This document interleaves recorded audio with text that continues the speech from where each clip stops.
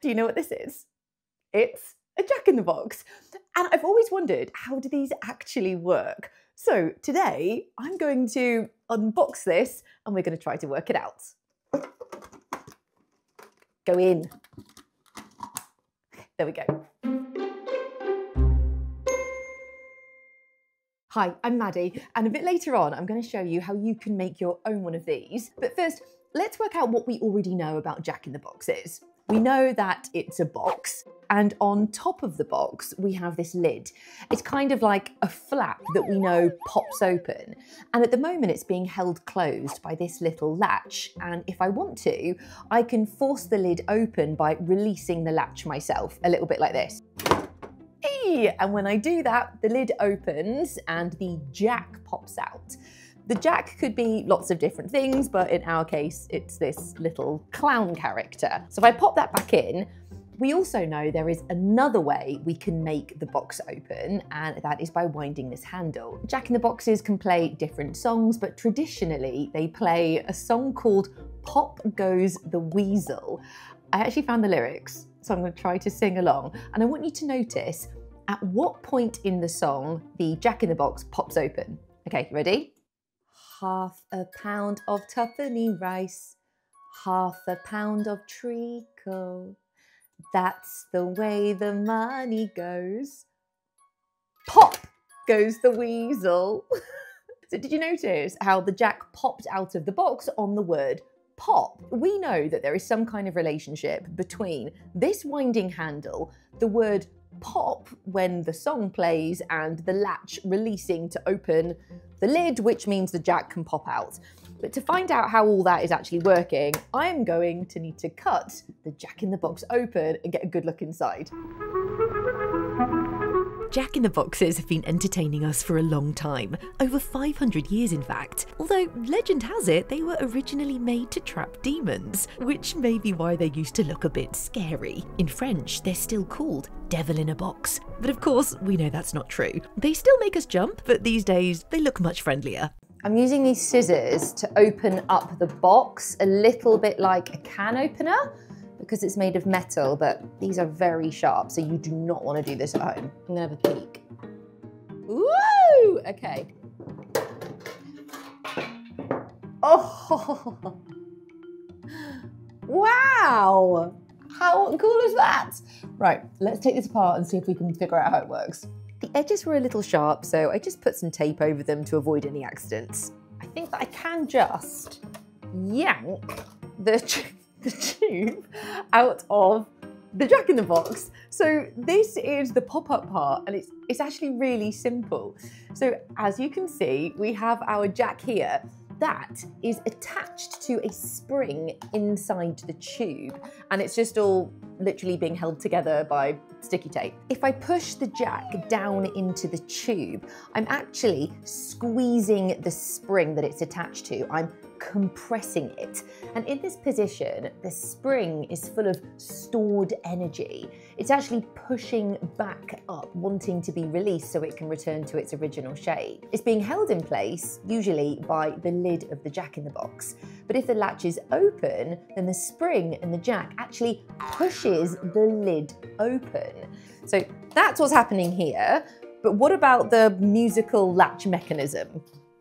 So when I wind the handle, I'm actually turning a long rod that has some grooves on the end of it.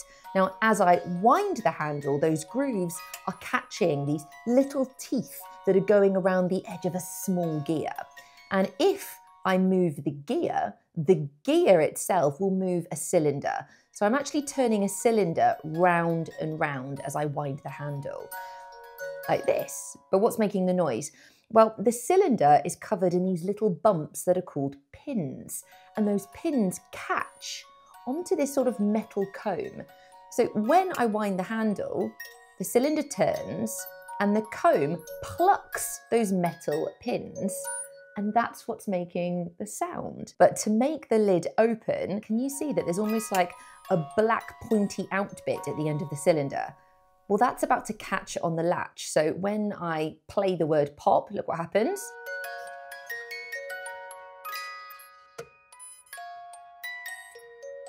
that black pointy part caught on the latch and that can open the lid. But in this instance, the lid didn't actually open because there wasn't the spring inside ready to push it open. So without the jack and the spring inside, it's kind of just a music box. Whether a jack-in-the-box looks like this or this, the spring and simple mechanism inside the box has been the same for years. However, you don't need a factory or special machines to make and test one yourself. You just need some creativity and a little science know-how. Let's get making. First, find yourself a box from the recycling. Any shape is fine as long as it has a lid. You could even make your own. Now to make the spring, fold some sheets of paper in half, then again, and again. This will create long, thin strips. You can use the folds as your guide and carefully cut yourself a few strips with scissors.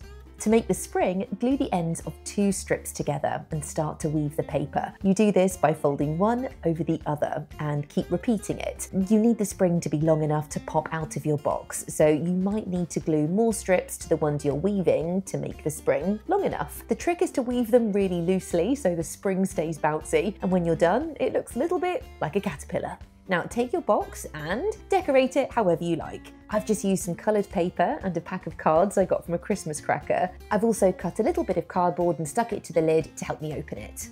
I'm using the Joker as my jack, but you could draw your own. Just make sure it fits in the box and that it's not too heavy because you don't want it to squash the spring. Glue your jack to the spring, check that it's the right length, and now stick it inside the box. Press it down, just like the compressed spring we saw in the other jack in the box.